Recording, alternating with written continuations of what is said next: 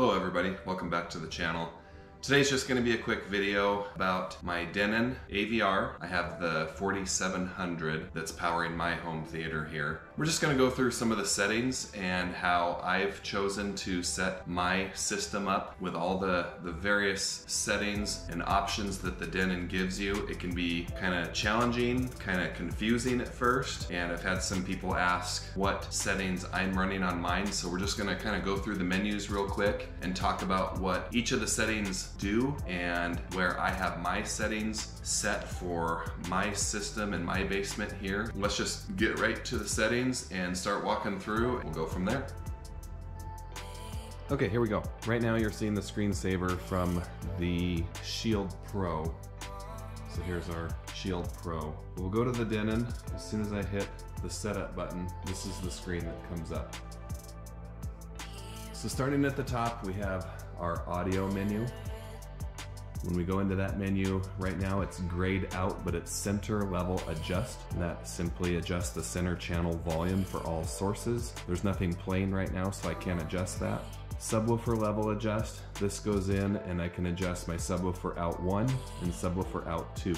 And in my setup, my subwoofer out 1 goes out to my mini DSP HD as one output. From there, there's 4 outputs on the mini DSP. So I have 2 of the outputs going to 2 pairs of my front 18s that are behind this screen, and then output 3 and 4 run to the back of the room to the 2 12-inch SVS PB1000 Pro subwoofers. So that's how it goes in and out of the mini DSP for my 6 total subwoofers. And my subwoofer 2 output goes out of the Denon into an older Onkyo receiver, which then goes out to power the bass shakers, and there's 6 total. To adjust the intensity of the bass shakers, all I have to do is turn the volume up or down on that separate receiver versus having to come into a setup menu and change it. The bass sync is also grayed out here. I can't change anything here, but it synchronizes the timing of the low frequency sound for Blu-ray discs. Sound parameter, when you go into here, you have subwoofer on or off, which would be an easy way to turn them all off if you're not wanting to use them. Maybe it's after hours or you have kids in bed or whatever the case may be. Restore, the description is that it restores compressed audio signals. Mine is off, I don't use that feature. My audio delay is when there's incorrect timing between video and audio signals. You can go in here and adjust it until you get it just right. That could be something if you're running a really long run of an HDMI cable, there could be a delay from the processing to the time that it displays on screen. I don't need that, so that feature is off for me. Volume parameters, there's a couple different options in this menu. Your scale, there's 2 options. You have the negative 79.5 decibels to positive 18 decibels. And that's the most common one because when you get to 0, that is considered reference volume. The other option here is 0 to 98. So I leave it on this one so I know how close to reference I'm getting. You can limit the maximum volume that you want to be able to go, so you can set it by decibels or just leave it off. Power on level, this is what the volume level will do whenever you turn the AVR receiver on. I have it set to negative 25, that way it's not super loud and blasting me, because the other option you can have it is to like last volume when you shut it off or anywhere in between here. So this is kind of a nice quiet, and I can adjust it from there. You can change the mute level so that it's completely muted, or you can set it to negative 20 or negative 40.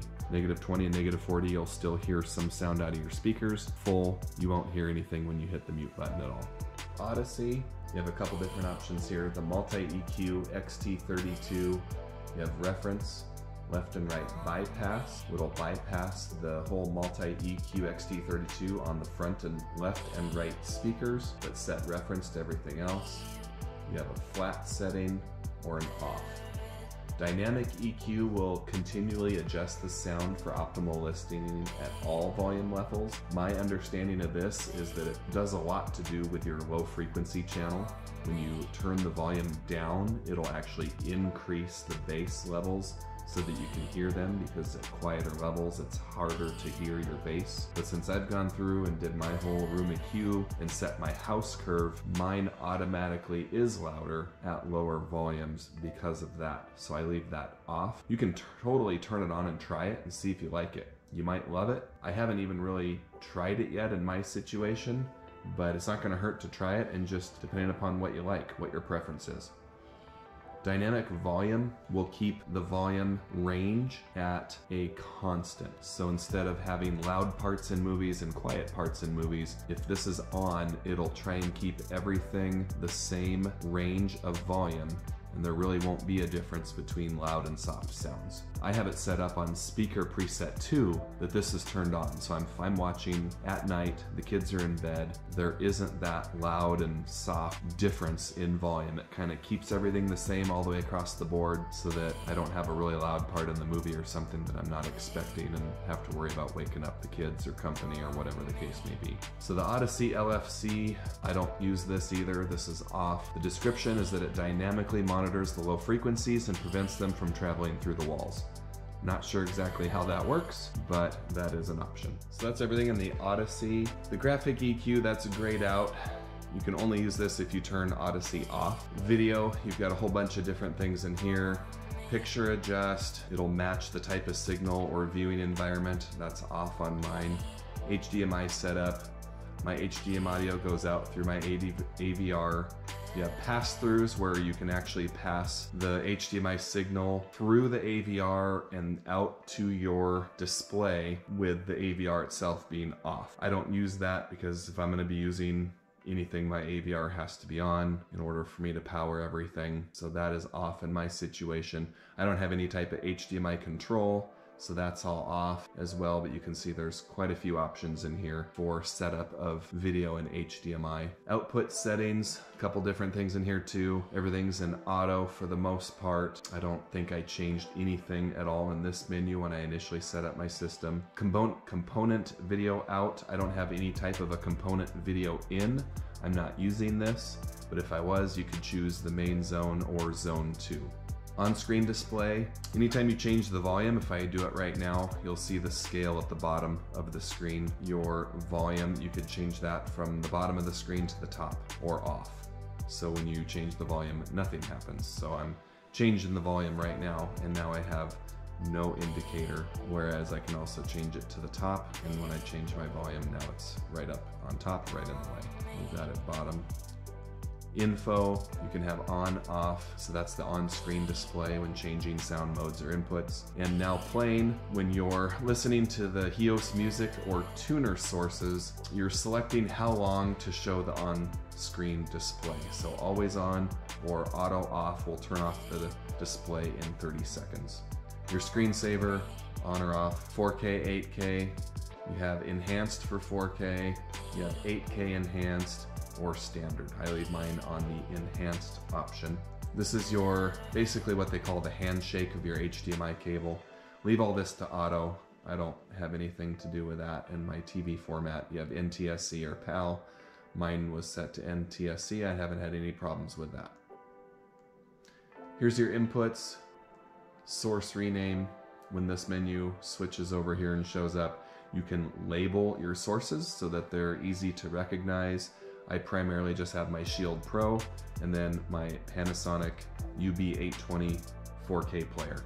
Those are the two main inputs that I use. You can hide sources that you're not using, so all those at the bottom, for example, 8K, TV audio, CD, phono, tuner. If you hide those, they won't show up in your selection process, just making it a little faster to cycle through and find which input you typically use. And source level, you can change your decibels on your analog and digital inputs. So that's everything in inputs. Speakers is a big one. You have your Odyssey setup, but your manual setup is very useful as well. Your amp assign will choose, this is when you're initially setting up your system.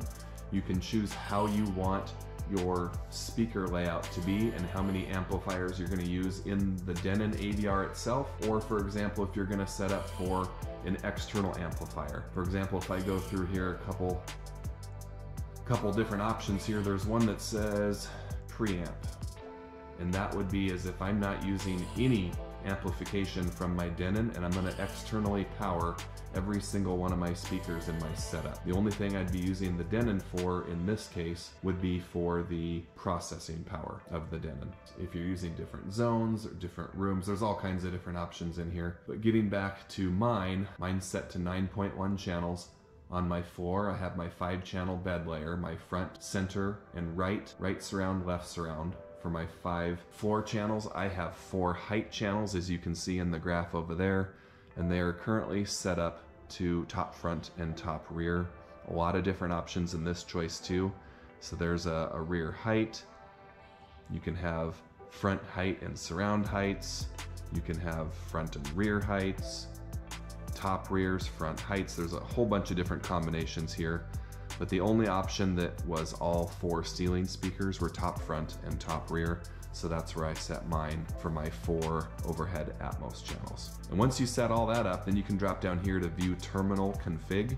And this will show you a picture of the back of your speaker connections. Since you just configured how your heights are going to be used, when you get over to your height 1 and height 2, underneath of it in blue lettering, my height 1 is the top front and my height 2 is designated as my top rear. So now you know which speakers, your right and left, and your right and left for top front and top rear, which terminals to connect them to on the back of your receiver. So very helpful graph in figuring all that out. So that's everything in amp-assign. Your speaker config, you go into here and you have everything set to small because you're using your LFE channel, which pushes everything to your subwoofer system. Up next is your distances, and this will be set after running your Odyssey setup with the Odyssey microphone. Your levels is, you go into your test tone, and now you can actually hear my left front speaker as it's highlighted in the visual display as well. So if I drop down to center, the center channel is highlighted and I have sound from my center channel.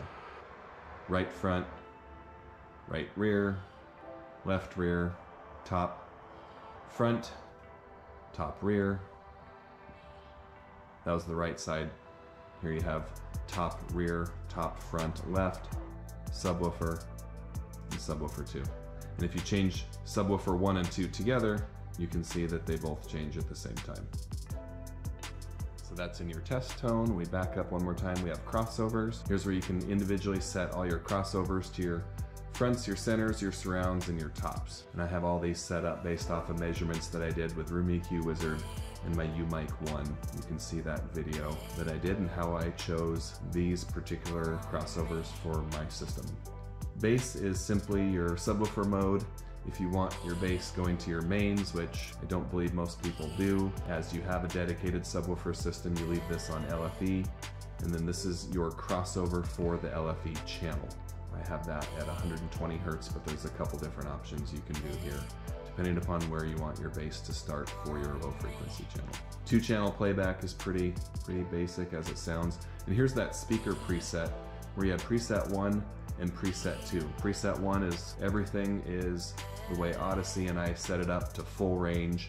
I set preset 2 up to save the dynamic volume to turn on in the Odyssey setup so that it kind of gets rid of those high and low volume ranges and keeps everything constant. And it also automatically turns down my subwoofer output to a lower volume as well, so I don't have as loud of subwoofer throughout whatever I'm watching as well. So mostly for night viewing or after hours when the kids are in bed, in my case, that's what I use that for. So that's everything in speakers.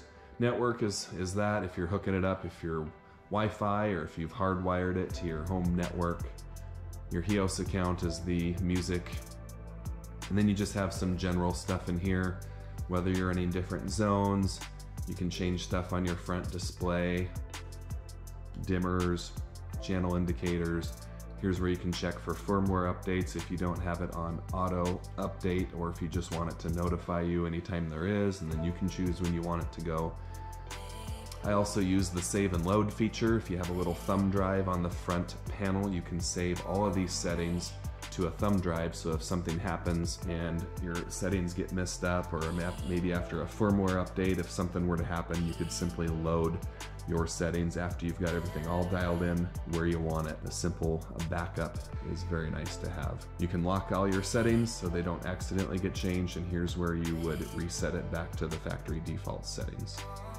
Setup Assistant will simply walk you through some of the initial setup if you need help with anything. I have never used it myself, so I can't comment a whole lot, but here's a couple of the different options that are in this menu. And that should do it for settings, how I have my system set up. If you have any questions about anything, please let me know in the comments below. Again, this is the Denon AVR 4700 that I am using to power all my system. I am not using any external amplifiers for any of my main speakers. I am powering everything from the Denon except for my bass shakers is the only thing that I'm using an external amplifier on, and the 4 18-inch subwoofers that are behind the screen are also externally amplified. The two SVS PB1000 Pros naturally have their own amplifier built in as well. I hope this helps some of you. It's kind of confusing at first, but play around with it, see what options you like, what options you don't like. Let me know if you have any questions. Thanks for watching, and we'll see you in the next one.